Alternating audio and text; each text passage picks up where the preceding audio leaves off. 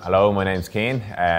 I've been working in the beer industry for about 12 years now. I've worked for Guinness in Dublin. I now work for Heineken Malaysia. I've been in Malaysia 3 years. No day is the same, if I'm honest. My main job is obviously focusing on our quality agenda. We run a lot of quality training programs where we educate our bar staff, our trade partners on how to serve quality beer and what makes our beer the best. But also on the other side of the job, I spend a lot of time in market, making sure that the beer that our customers get is 100% and they're getting a perfect pint. The brewing process is pretty much the same for a lot of our beers, but we use different ingredients along the way. Essentially, when we brew beer, we use a lot of water. And the first thing we do is we get our main raw ingredient, which is our barley. We use a lot of barley in the brewing process. It gives us the color, it gives us the flavor that we want in the beer. We boil that barley and then we move that barley grain, once it's been boiled, to the next stage where we add hops, which for me, hops are like the spice that you add to a food. There's 300 different types of hops in the world that give different flavors, different aroma, different levels of bitterness.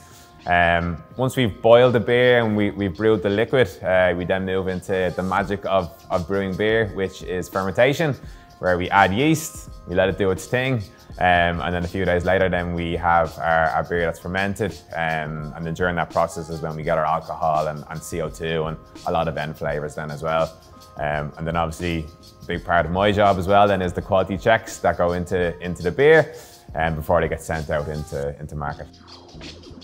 In terms of the difference, I suppose, between brewing Heineken and Guinness, it's essentially similar brewing process, different times, different temperatures and different ingredients. So the Guinness we all know and love will use obviously a darker barley to give it that different colour, darker colour, different rich flavours, different levels of hops to give more bitterness. But then of course for our ciders, for example, we don't use barley or hops, we're using apples. And then for our wheat beers, we get to play around with different ingredients like, you know, mountain herbs and wheat instead of barley then as well. So we have a massive selection of beers here in Heineken Malaysia that have different brewing processes and different ingredients used.